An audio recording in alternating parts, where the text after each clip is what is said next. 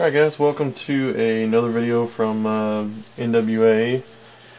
I noticed that my Taurus needed to be cleaned again. I haven't shot it in a while, but I didn't clean it the last time I put it away or anything, and I'm really meticulous about cleaning, so I decided to make a video on how I clean my guns. It may be totally different compared to what anybody else does, but I really like to keep a clean gun.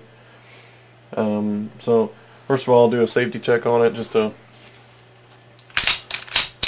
show you there's nothing in the magazine. Magazine's actually going to be out of it. So it's now empty. I can take it apart, and this one's really cool because you can just use those two knobs right there on each, well, I guess one knob on each side to pull it apart. The spring in here is just like a Glock. It's got that dual capture spring in there. Then you also, barrel comes right out after that. Pretty much all apart, field strip. Like I said, it's not extremely dirty, but it's dirty enough for me to clean it. What I like to do, and I already set it up, is I've got some old style break free in a squirt bottle there, and then I put some in this little bottle cap right here, and a lot of times I'll just use some of these Q-tips and apply this oil in here to break down some of this crap if it's been on here enough, or it just gives me something to really get it off there. And this gun likes to come clean anyway, so it's not like it's, you know, gonna be caked on or nothing. And the stainless likes to show absolutely everything, but what I'm mainly doing is just trying to get a coat of it on there so I can use that to clean some of the old carbon off. I mean, I'll probably use 3 or 4 of these. Maybe not. It just depends. It's not that dirty.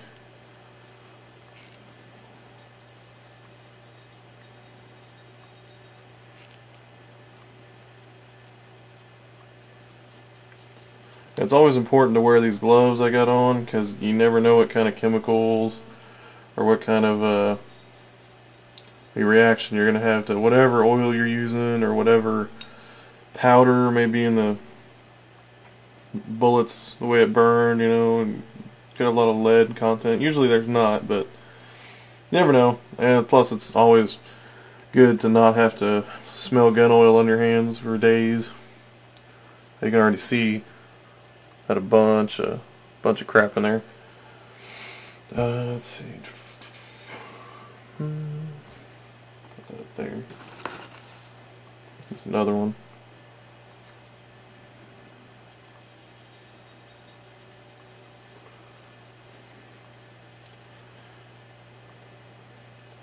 Like I said, all I'm basically doing is just coating it on there to help get the that carbon off there, because I haven't cleaned it in so long, which is horrible to do, I know, and I know that guns are just made to be shot and whatever, and it's just good to take care of them, clean them after every use, because that way, you know, they remain in decent condition and they don't mess up on you when you actually need them, rather than when you're messing around with them.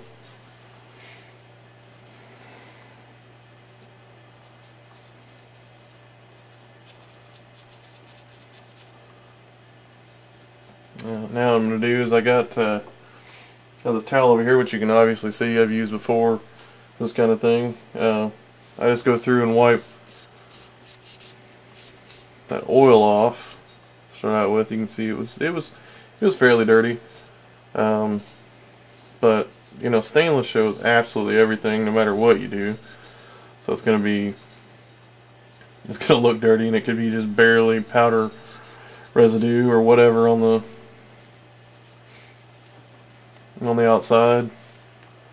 But that brake free stuff, which they have now, where you can get it in just a spray aerosol can. But we had some old stuff that's still good, still works just fine. Used it on every one of our rifles, and it doesn't mess anything up yet. It seems to keep them in a pretty good condition. Well, that's the main thing I like about this gun too, is it comes clean so well. Even though I may say I put 100 rounds through it or something in one weekend or something, it'll be dirty, but I'll be able to almost, I mean, you can tell it's not even really, doesn't even really look dirty now. I guess I could have showed you it before, but it's this thing really doesn't wear at all or nothing, or it's pretty awesome. I have fun with this gun. So I mean, I know some people don't like Tauruses, and some of the 1911s aren't up to par with some people, but I noticed that they're guns that aren't copies of another gun, really. I mean, yeah, this one shares several deals, or several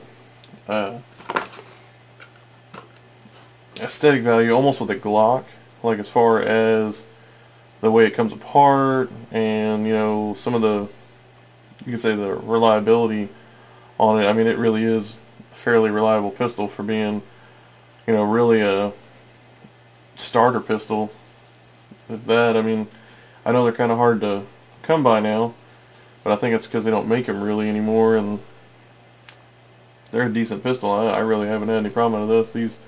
These ones that are actually Taurus brand, not some kind of copy or whatever, end up looking pretty dang nice, and they seem to work well. So I mean, I'd probably trust this one.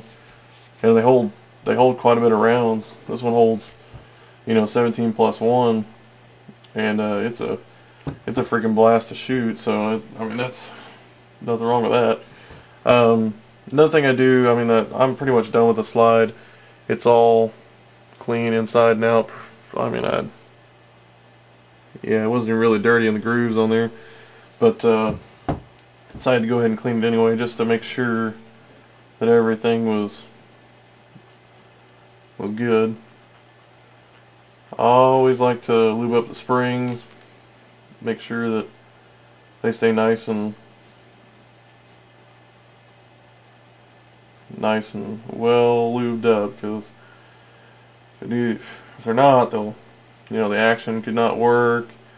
It could not put your round in. It could, it could do a lot of things that would mess up. The spring is the main thing that allows your slide to slide back into place after a shot's been ejected. So I just coat the whole thing in oil, and then what I'll do is I'll take the cloth, I'll rub it on it. You don't want to pull down on the spring, because that can essentially stretch it.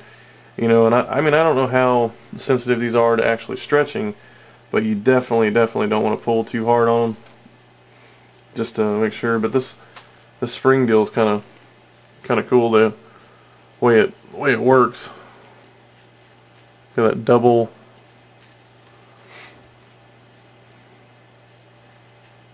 spring action there, so it's built a lot. It has a lot in common with the Glock. I know there's some 1911s, some of the SIGs that have those, or whatever brand it is, but I mean, I think this pistol does a lot of cool stuff that most pistols around that same price range don't seem to end up with. But there's basically the top slide, and that spring is all lubed up now. Now what I also like to do, let's take this other end of the one I didn't use, on the barrel, I like to run some it's brake free on it, brakes in this carbon next to it. Really, it's the one kind of closest to just open air is the end of the barrel whenever you have it just sitting, but it's fairly dirty. I don't like a dirty gun. I guess you could call me like Forrest Gump. I'm sitting here cleaning his gun, but I like it all nice and clean, so that way when I go to use it, I'm not, you know, gonna think about malfunctions because it's not lubed or it's not up to par with where I think it should be.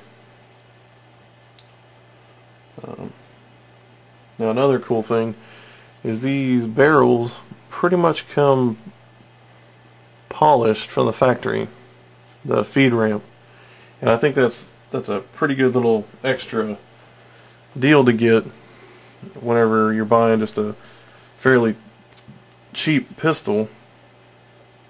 You know, I don't know how often companies really do that nowadays, but it's kind of nice to get that. There's that little extra touch on their actual brand of pistol, not you know, like a copy or whatever. This one, the barrel is fairly dirty on the inside, so I'm just gonna use this brush they sent with it. Just gonna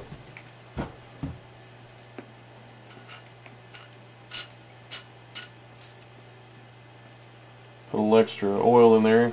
You know, it's okay if it gets on that rag. I really don't want it on my desk, but it's going to take the brush and push it down in there, get all as much as I can clean. Usually you're not really supposed to do that, but get that out of there.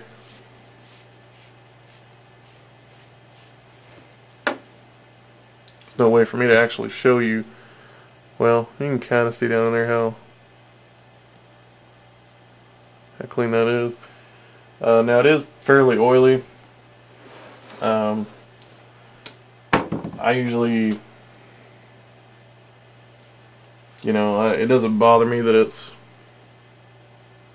really got oil in there. I need to get a swab. I'll probably run a swab through it later. But yeah, it's alright actually. But actually, I'll just run this down through here a couple more times. Wipe it off at the end. Yeah, that's better. There's not as much oil in there now.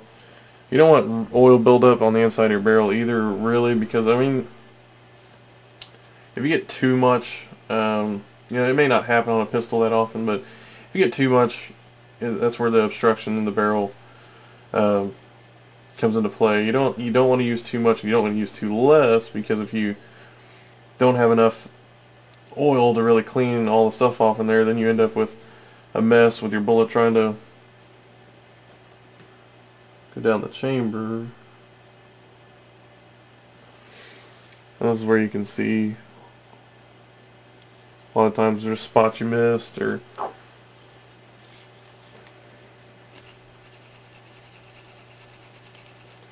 there's a little piece of something on there, which is off now. But I mean, this is just kind of how I go through and clean it. I mean, everybody else's could be different, but I just try to make it look as good and keep it functioning as good as possible. But I'll go ahead and my barrel's now really clean and all nice and neat. It does have a little bit of wear and tear from being shot so many times, but like I said, this gun is super easy to put back together. In that previous video I showed you a little bit, but it slides all back together. You know, it's that easy. Then I'll show you how to put the actual gun back together in a little bit. It doesn't look like it's extremely dirty. Maybe back there it is. once again, I like to use Q-tips and just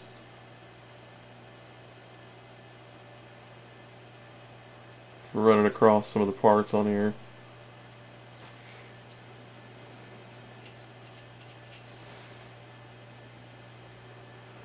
It's kind of hard to get to all these parts in here because there's so many little pieces and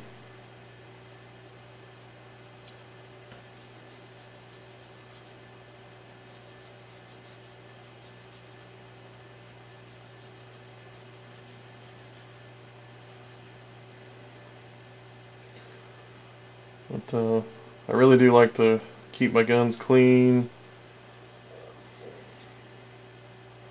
So I like to put a little bit of oil on there just to make sure that I get absolutely. This one's kind of cool too. It's got a little frame or a little ramp into the frame plus the ramp that's on the end of the barrel. So it kind of helps it feed pretty much whatever you want to put in there. Now I'm probably going a little overboard on the actual cleaning part, but go ahead and wipe it down. Just basically a field strip to ensure that it's all clean and all good.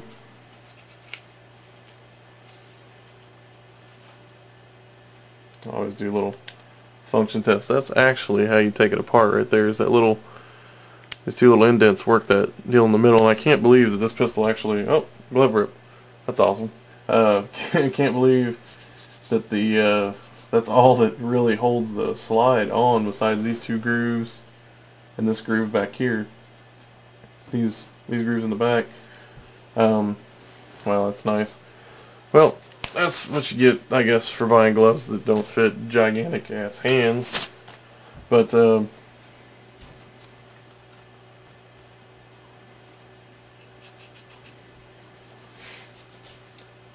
good thing is I was pretty much done with this anyway.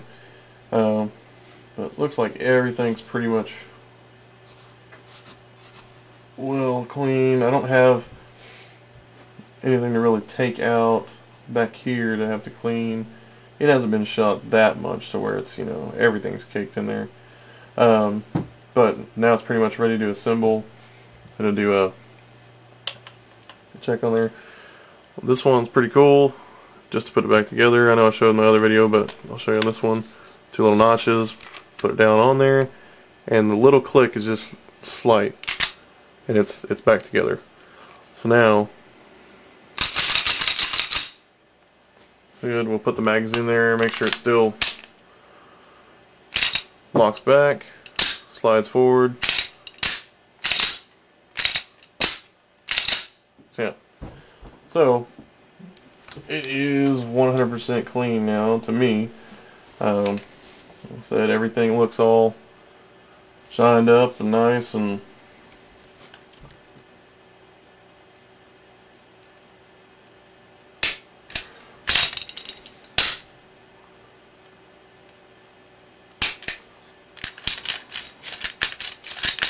it's actually really smooth.